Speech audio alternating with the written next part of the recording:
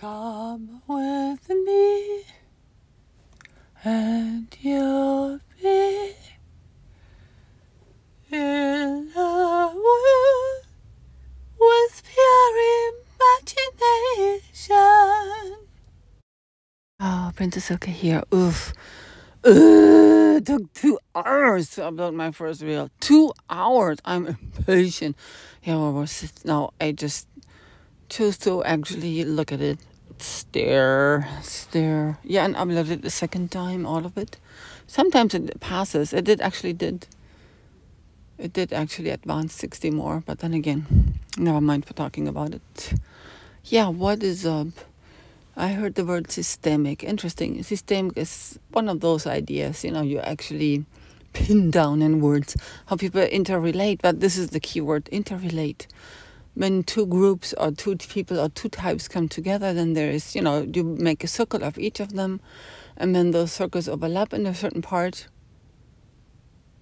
there is where stuff happens. Now you want me to draw it?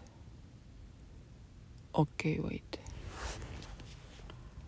Okay, here it is, real quick. Now, you see the orange circle and the purple circle. I don't know, just grab these colors. Doesn't matter which one, but maybe it's a good thing. Because naturally I would grab, like, say, blue and yellow, and then I would find in the middle, green. Or, and that's the point. What happens in that space where two come together? Now, honestly, if you look at, like, the ancient marriages, it's mostly like one overpowered the other. Instead of creating some color together,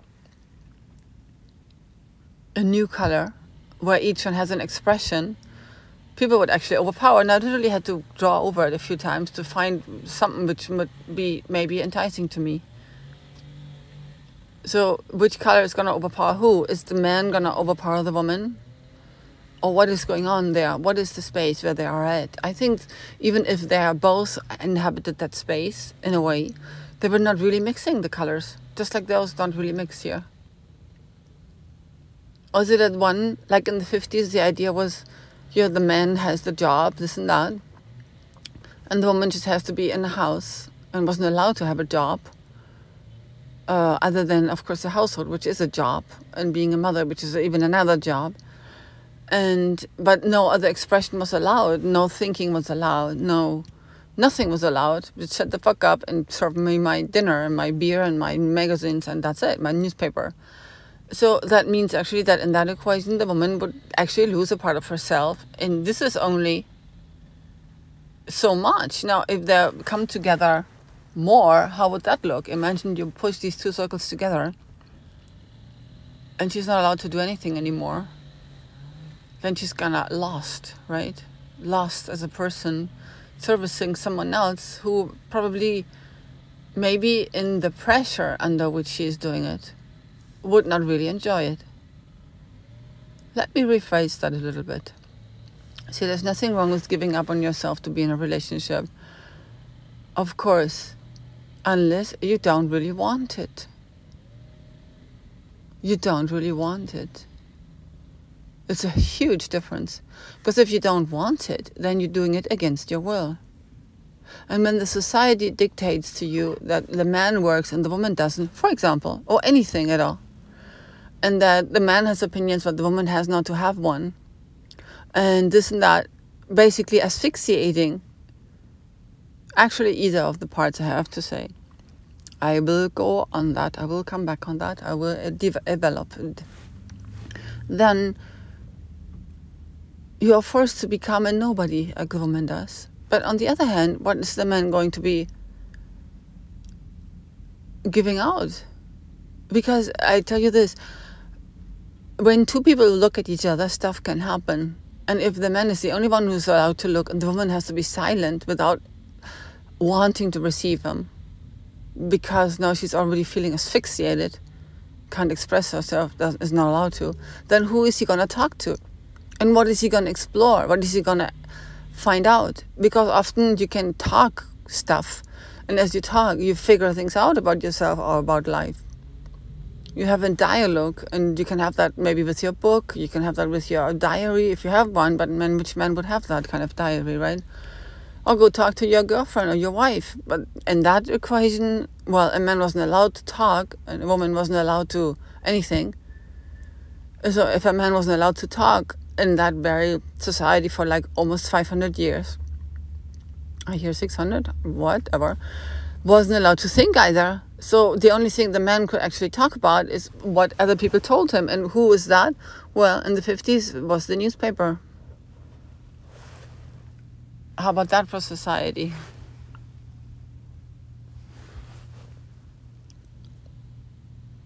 So what emancipation did is to take these two circles, and the woman says, I'm just not going to mingle with him. And that means that the circles are maybe not really overlapping, but parallel to each other, or barely overlapping. So now she would have this and he would have that, and they would not really have anything in common any longer. Hence the large amounts of infidelity happened, because no one was feeling fulfilled, because no one was really engaging in their relationship. And nagging something, needing no approval, because of course the husband and the wife wouldn't give it, because they didn't have that intimacy of talking to each other and spending time with each other and questioning each other and putting out doubts and finding solutions, be together, right? In that equation, then thirsty and hungry for approval, they would go extramarital nonsense. And of course that wouldn't be satisfying, so again and again, the whole thing. And this is what I'm talking to you about, what we're like, don't give out. We're not really fighting it, but maybe we are. So you don't become these blunt, stupid people who are like nobodies, and become somebody who can actually overlap and then create maybe two circles which are very, very close to each other and maybe overlapping more, and then maybe creating new colors and amazing aspects. And not only that, I mean, of course I could now spend my time in drawing things, but if I am with someone, I don't know, does this person changes me? Is my color changing, or is my color getting more intense? Or did I maybe had not a color before, or maybe a few colors, but now I have more colors? Or what happens? I don't know. I really don't. But the one thing I do know is that we have to do what we want to do 100%. And then we do that with our partner and allow him and her to do the same. I mean, of course, it can only happen when there is a match.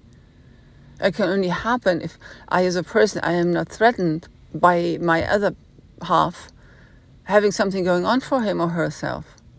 And why would any man feel threatened, for example? Yeah, because maybe he didn't work hard on him. He didn't work enough to actually figure that he is somebody. So if she becomes now somebody, well, now he feels like an idiot. So what can be done? Well, she had to be punished, right? She had to be hit in every single way. Yeah, sometimes physically, and often with your negative remarks, like you're just a nobody and you can't sing. Oops, how old was I, 14? And you are not allowed to, and you shouldn't. And yeah, I invited you to be an opera singer in America, but you not go ahead and get a job. And don't sing, and don't smile, and don't talk so often. And, on and on. And then there's women who do the same with the men. Somehow they make them feel like the men are not really worthy, they're not really good. They have not the right to breathe, to look, to do whatever. And that's a little nagging, like your belly is too big, or didn't I wash the socks yesterday? What happened? The narcissistic remarks, which are like almost unnoticeable. The aggression is invisible. It's like this passive-aggressive thing. Oh, how nice you look today. But tell you, you're like an asshole. You don't know why. Over time, every moment, you feel more diminished. You feel like a loser. And it pains you.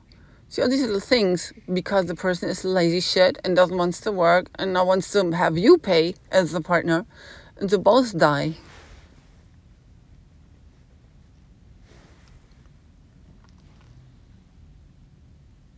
And that is what I'm saying. So who are you and what are you engaging with? The issue is I've spent my life lonely and prefer to then I don't mingle with idiot. I don't want to be in company just because there is company, because it doesn't make company to me, hanging around with people who are not engaging with me. That's more like lonely, and they're sucking my blood, I have to say. So what you really do engage is with the person, as you respect that person as a person. And from my perspective, if there was somebody who had actually something to offer, I admire it. Actually, I don't really remember having ever met one of those. Because I'm not into pop stars. Because I don't know what person that might be. I mean, yeah, good, maybe he sings or plays an instrument, but it doesn't mean anything to me by itself. What person is behind that, what means, and I never really spent any time to look at it until I did. Until I was to look at it. Yeah. So who are you? Is the person who affirms him or herself on what he can do. Or maybe it is the other person who sees you as who you are, because he's got your microchip in him, right? He sees what you can do, even though you haven't really noticed that, and supports you on that. Because he is grand enough not to feel threatened by it. Yeah, go ahead, let it sink in for a while. No, I mean it. You tell me, please, which way should I go?